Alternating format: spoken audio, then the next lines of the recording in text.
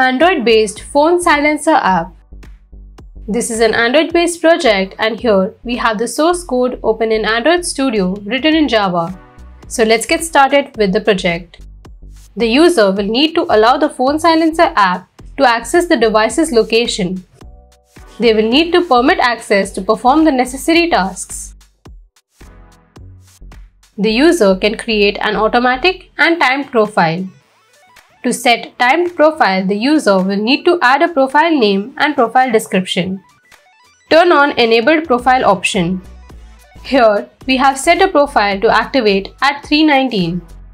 Volumes are disabled and DND is activated. When the phone silencer is activated, all the settings will be in silent mode. And when it's deactivated, volume settings can be adjusted. As we have set the phone silencer to DND mode from 319, the app is running in the background. Now let's add an automatic profile. The user will need to add a profile name and description. They will need to turn on Enabled and Automatic Start modes. The user can choose criteria, select the charging type as on, set the time and turn on the location to activate the automatic silencer. Adjust the volume settings accordingly for when the silencer is activated. Similarly, adjust it when the silencer is deactivated.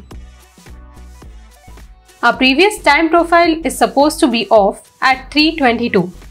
The user will receive a notification of the start and end of the activated silencer. Our Android-based phone silencer app will enable the user's device to switch to the silent mode based on the data stored by the users in the database as per their requirements. And please do not forget to like, share and subscribe.